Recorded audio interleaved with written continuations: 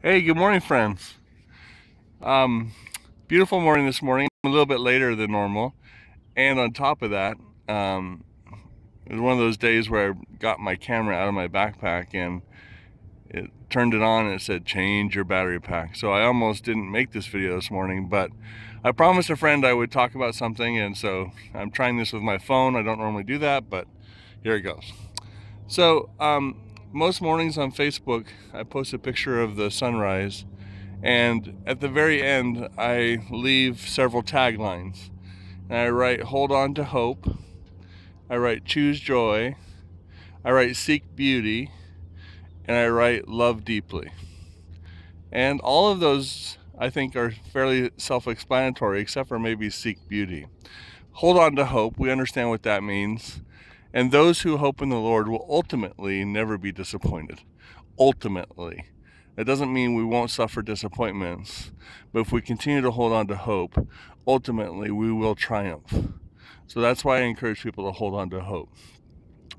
Choose joy. Again, that's kind of a catchphrase that's kind of common these days, but it's true. We can choose joy. We can choose to be joyful. We can choose to focus on the good in life rather than the bad, and we can choose our attitude.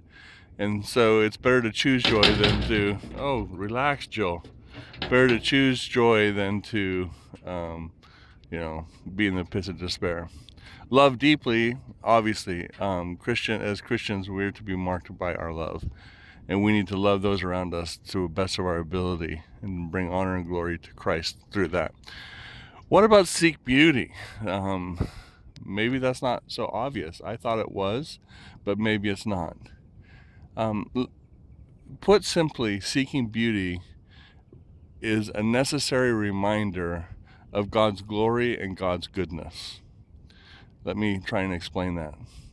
I come almost every morning to look at the sunrise because as I see the sunrise, I am reminded of God's goodness and His glory. And I need that daily reminder. I need that reminder as often as I can get it, right? Because this world is full of ugly and it's full of hard things, and we need to be reminded of God's goodness and His glory. We need to be reminded that He is still on the throne. And by experiencing beauty, we can be reminded of the person who created the beauty, if that makes sense.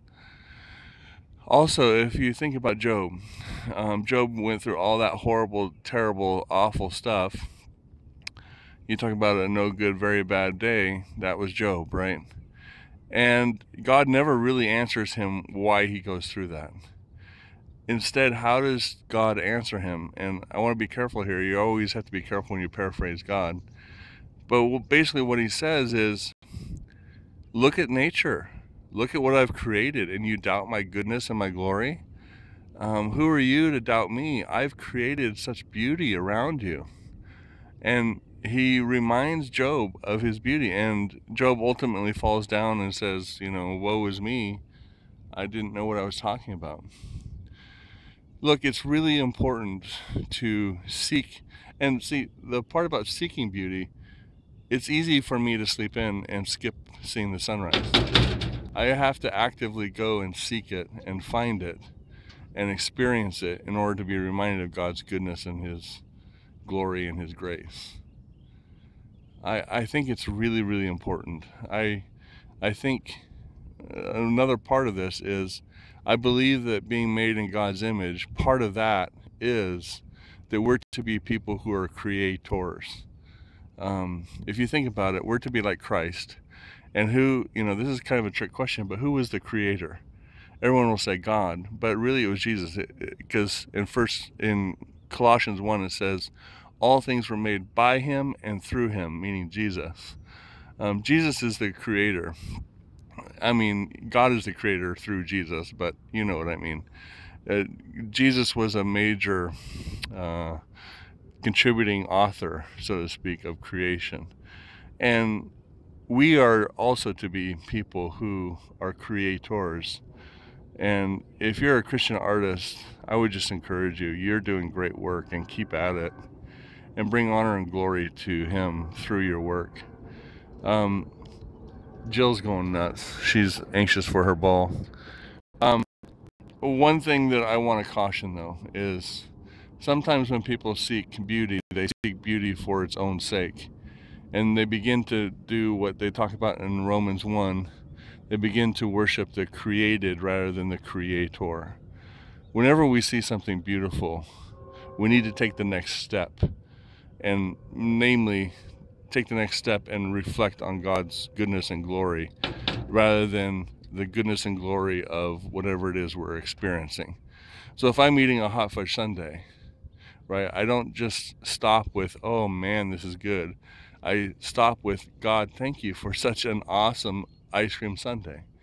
Does that make sense? So be careful never to worship the created, always worship the creator. Okay, listen, it's long enough.